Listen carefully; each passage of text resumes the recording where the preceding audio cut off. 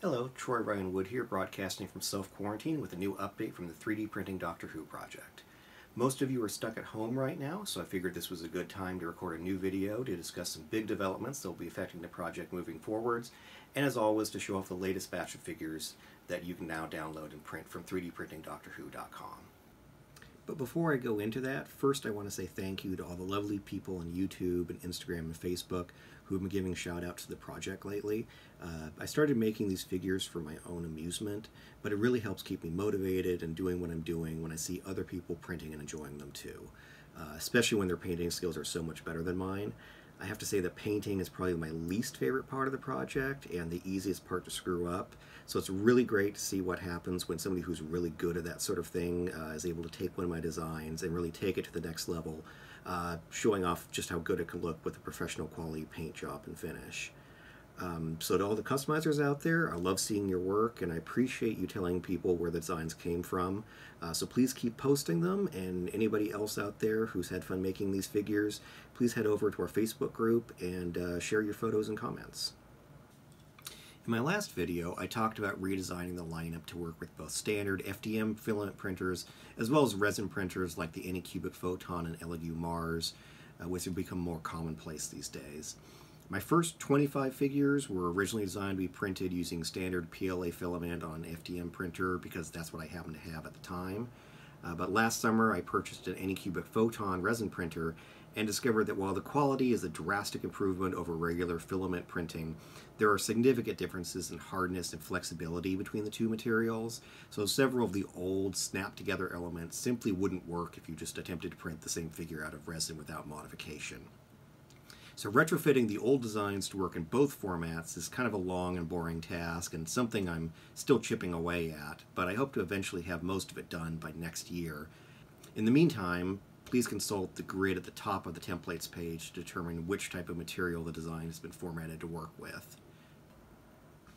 One of the downsides of the Photon and other similarly priced entry-level resin printers is that they have a comparatively tiny build area, typically only about 2.5 by 4.5 inches across, which isn't big enough to print most of the larger figures or vehicles.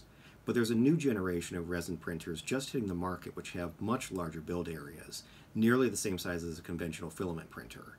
These are ridiculously expensive at the moment, but as with a lot of cutting-edge technology, as new companies enter the market and start releasing their own versions, we should start to see the prices come down.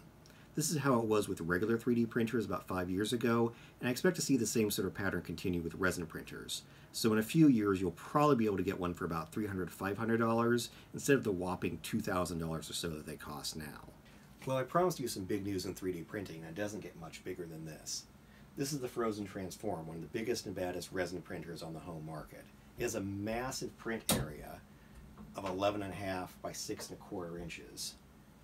And it has over 15 inches of vertical print space. How big is that? Big enough to print an entire character option scale Bessie or Whomobile as a single piece with a little bit of room left over. Now in a sort of good news, bad news situation, I signed up to pre-order this printer back in December thinking, hey, I've got 3 months to which to sell off my old Mouet 130 and a few of my less than perfect prototype figures to help offset the cost. Then, of course, the coronavirus happened, the entire planet went into lockdown, about half the population lost their jobs, or at least a good chunk of their disposable income. So even though I have this new printer, it's now really hard to get resin, alcohol, gloves, masks, paper towels, and most of the other supplies used for 3D printing, since all that stuff is being prioritized to make PPE for doctors, nurses, and other people who need it a hell of a lot more than I do. So I've still got a couple of bottles of resin left, but this thing takes an entire full bottle of resin just to fill the reservoir tank halfway, so I probably won't be using it a whole lot for large-scale prototyping, at least not until this whole thing blows over. And even though I have a supersized resin printer, this isn't really going to significantly change my design process that much, as I'm still going to use a smaller Photon as my design standard for resin printing, because that's what most people have. But I will start creating options to print larger scale figures and vehicles that would otherwise have to be split into chunks as solid pieces for those who do happen to have the option of using a larger sized printer. Now comes the fun part of showing off the figures I've been designing the last few months, as well as revealing some of what's coming down the pipeline. Figure number 29 is the Raston Warrior Robot from the Five Doctors. I've had a lot of requests for this one over the years, but it took me several years of tinkering to get to the point where I was reasonably certain I could pull it off. This was my first attempt at printing a fully articulated humanoid figure in 5.5-inch scale, and a bit of an experiment to see whether it was even possible to do so. While I've done some bigger monster figures like the Yeti and the Tauren Wood Beast, there were a lot of things I had to redesign from the ground up on this one, especially since I was trying to make something that could be printed in both PLA and resin with minimal modification. As I've done with some of my other recent figures, the elbows and knees are designed to use slot-in 1.5mm brass rods as pivot points, since they'd be too flimsy and breakable if I printed them out of regular plastic. I like the 1.5mm brass rods since they're quite strong for their size, but also easy to cut by hand with a regular pair of wire cutters. You can find them in most craft or hobby stores if they have a model making section, or just buy them online from Amazon or eBay. You can also use toothpicks or wire coat hangers in a pinch, though you may need to widen the holes a bit to make them fit. I based my articulation design on the old G.I. Joe toys from the 1980s, but I recently found out that the official character options figures aren't really all that dissimilar in the way that they're put together, except that their parts are mostly pop and lock and assembled when the figure is still hot and the plastic is soft and malleable. The plastic used in filament and resin printers is significantly more rigid and comes out of the machine cold, so I had to opt for a more old-school approach and create a split torso design that can be glued and placed around the neck, shoulders, and waist pivots, locking them in place but still allowing for rotational movement. Now this is for the resin version. The PLA version does use a solid torso with pop-in-place arms, necks, and hip joints, though that does mean that this version doesn't have a waist pivot. And here we have the finished figure itself. As you can see, it's got some lovely articulation, can stand upright on its own, or at least mostly, and can be posed in a variety of different positions. He's also got some accessories in the form of some spare lances and a tiny little wrist mount that can be used to hold him in place if you want to pose him with one. Now, these are all resin printed, but I do know that people have managed to successfully print the figure using regular filament on a standard FDM printer. It'll just be a little less defined, and the layer lines will be significantly more visible. If you're wondering why I've got 3 examples on display here, it's because it took me multiple attempts to get the elbows and hips articulation just right. While I have managed to one and done a few of my recent figures, in most cases, even when I know exactly how the articulation should work, there's usually at least some part of the figure that I have to reprint because it didn't turn out quite right. And here's a good example. The very first version of the figure that I tried was more or less in a crouching posture, sort of like the Bach figure that came in the Daemon set, but I discovered that the hips and shins looked really funky when you tried to rotate them into a standing position. So I ended up going back to the drawing board and redesigning the bottom half to be more or less upright, but still have a little bit of bend at the knees. I'd originally intended to add some rotational joints to the shoulders so that the arms could be outstretched and posed in a wider variety of positions, but the figure ended up being just a little bit too skinny to pull that off, so I had to compromise and just make them slightly outstretched. My major headache with this model is still the elbows, though. Again, because the figure is so skinny, there isn't a lot of room to position the joints, so there's not much preventing the elbows from bending back in the opposite direction, rather than stopping when the arm is out straight. I slightly tweaked this on the most recent build, so it's better than it was before, but you can still force them all the way around if you really try. On most of these ones, I've added a tiny drop of UV resin to the back of the joint, which gives it a little bit more realistic range of movement. There's not a ton of surface detail here, but I tried to replicate what I could. Of course, you've got the fingers stuck in the Vulcan salute, or possibly Sontaran if we're staying in universe. We've got a little bit of a seam running up the center of the chest and the crotch area, which is definitely a little bit of magic of David Bowie. I don't know who the actor was, but I'm assuming he was a ballet dancer, judged by the extremely muscular thighs, but fairly normal-looking shins. He's got his little silver go-go boots, which is a slightly shinier color of silver than the flatter gray bodysuit. The head is polished Mirchrome, which looks really nice in this resin version. For that I use this stuff called Spaz-Stix airbrush paint, which is great stuff even if you don't have an airbrush. First you put down a smooth black backing layer and then paint the Mirchrome over the top of it, and it comes out really nicely reflective. I use the same stuff on the boots, but without the black backing, and you can see that they aren't quite as shiny. On the back here, we've got the visible vertebrae, which I'm fairly certain is just where they stitched up the back once the actor climbed inside. We've got his love handles and his Raston crack, which came out slightly less chiseled during the printing process. And just to show you how obsessive compulsive I am about details, one thing I included, but you can't actually see because it's right where the two halves of the torsos join. They actually had a tiny little rip in his suit about halfway down the left-hand side, which I did replicate. It is there. You just can't see it on the finished version of the model. Anyway, so there's the Rastons. Next up is figure number 30, Megalos. But not the version that looks like Tom Baker, or even the dorky ginger guy in glasses. No, this is just the regular old houseplant version. This was the semi-traditional April Fool's Day joke figure for 2020, where every year I try to create the least desirable Doctor Who figure I can think of, even though I don't think I'll ever be able to top the destroyed Cassandra figure that got released as part of the official toy range. Those who follow the project on Facebook know that every time I try to do one of these, it invariably goes wrong and ends up being a massive headache that usually stretches on until May or even June.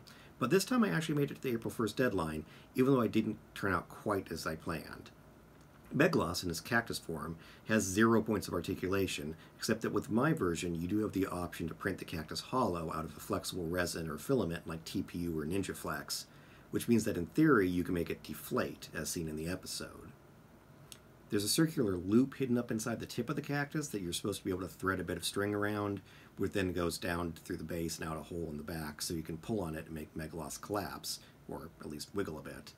Unfortunately, even when printing out of 100% tenacious resin, I couldn't get this feature to work my resin test print. I haven't tried it with NinjaFlex, which is significantly more flexible, but I suspect to make it work the walls need to be thinner than they currently are, but not so thin that they collapse or tear during printing. I might try playing around with this one a little bit later, see if I can get it to work better, but for right now it's just a regular old cactus sitting on a footstool. Figure 31 is a bit of an odd one in that it's a combination pack consisting of the junk mail robot and spy kites from Greatest Show in the Galaxy.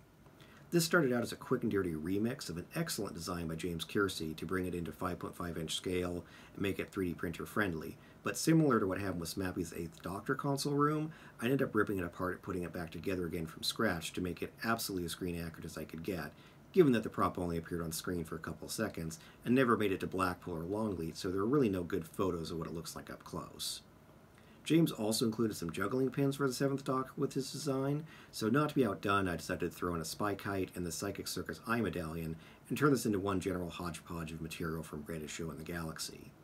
And here are the finished figures themselves.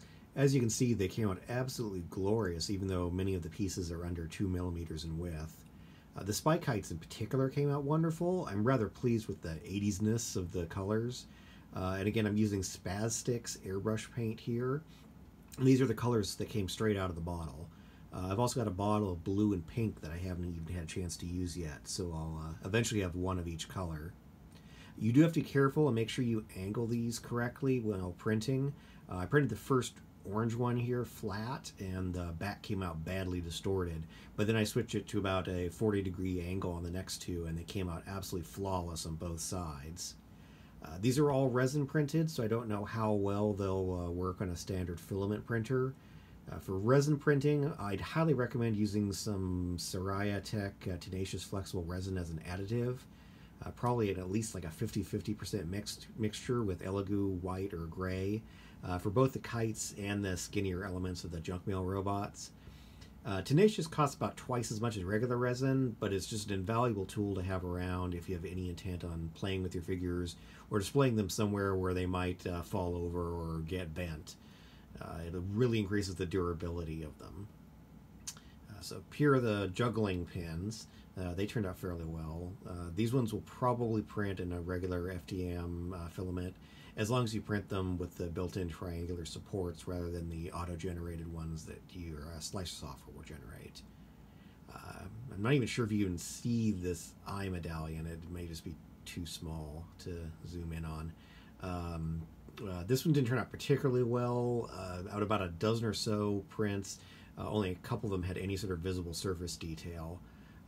But on the plus side, if anybody wants a cosplay prop, all you have to do is blow up the original mesh figure about 13 times bigger, and you can print it actual sized. And now we'll come to the junk mail robot, and I'm amazed at how well this one turned out. It's really blows my mind at how lovely it looks. The points on the antenna are like literally the smallest thing I've ever printed. They may actually be less than a single millimeter wide. I did manage to give this one some articulation. Once you put it all together, the antenna spins and its central plug comes out and can stretch out and actually latch onto the TARDIS console as you see it do in the episode. This particular bit was a little bit tricky to pull off, and after trying a bunch of different materials, I found that this 40-pin IDC ribbon cable is the absolute perfect mix of strength and flexibility, so that you can make it hover in the air but still retract up inside the body. You can buy a roll for about $10. I've got the link on my website, and then you just cut off about 3.5-inch length and peel off just the gray wire. Then before you glue the figure all the way together, what you're going to do is you're going to thread the wire through this back hole, knot it at one end, and then attach the other end to the probe part with crazy glue. I also recommend crazy gluing the solar panels in place before you seal it up completely. You can leave them loose, but they tend to flop around and look a little ugly that way. I do leave the head free rotating. You don't actually see it rotate on the actual prop itself, but you can glue it in place as well if you want. There's a very faint eye pattern on the front end, so if you do glue it, make sure it's facing the right direction if you do. The final figure I have to show off today is figure number 32, the Vord from Keys of Marinus. I started working on this one almost a year ago, long before the Raston Warrior robot, but ran into numerous problems that forced me to take a step back and work on an easier model first. 90% of my figure design takes place in Tinkercad, which is great if you want to create precisely measured geometric shapes, but it's not a sculpting tool. For that I had to teach myself how to use Meshmixer, but I quickly discovered that to do what I wanted it to do, I needed to jump back and forth between both pieces of software, which ended up being far more complicated than you might think, because Tinkercad has an extremely low maximum polygon limit and will automatically reduce anything you import or export out of it that has too much surface detail. Meshmixer has no such polygon limit, but absolutely hates flat or uniformly geometric surfaces, and will turn them into an unusable misshapen garbage if you happen to bring the sculpting tool anywhere near them. So to get the two programs to work together was a massive juggling act. On this figure, I was able to do something that I wasn't able to do on the Raston Warrior robot, which is introduce a new shoulder pivot design that gives the figure a full 360-degree range of arm movement. Again, we're using 1.5mm brass rods for the pivot points, and because of this, both the PLA and SLA versions have a clamshell chest design. The only major difference is the amount of surface detail, and the PLA versions have some added supports that will help some of the thinner pieces print. So here's the final printed versions, and as with the Raston, I've got a few different examples to show off because I was having the exact same issues getting the elbow pivots lined up correctly so that they'll bend in the correct direction.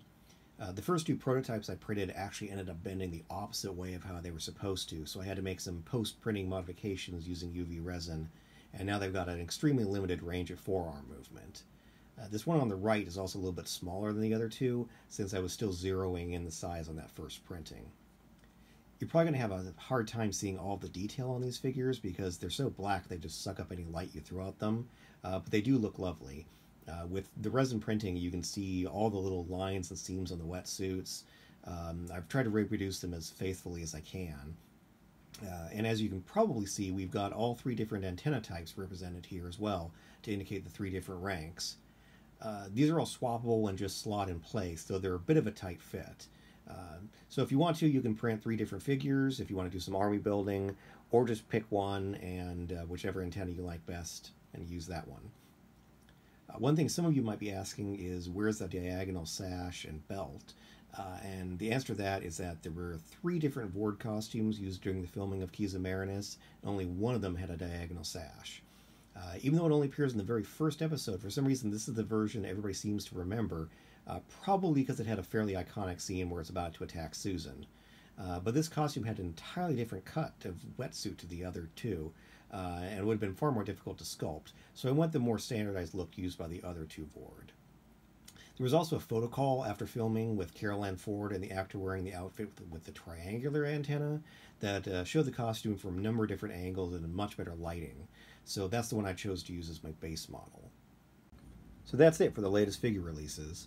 I had planned to talk a little bit about some of the brand new figures and figure upgrades you can expect to see coming in the near future, as well as some very exciting collaboration projects going on right now with some of the other designers over on the 3D Printing Doctor Who Facebook group. But this video is already pushing past the 20-minute mark, and I'm getting tired of talking, so you're just going to have to check it out for yourself or wait till the next video. Until then, don't forget to like and hit subscribe. Join me over on Facebook and Instagram if you want the latest scoop on what the 3D Printing Doctor Who project is working on next. Farewell for now.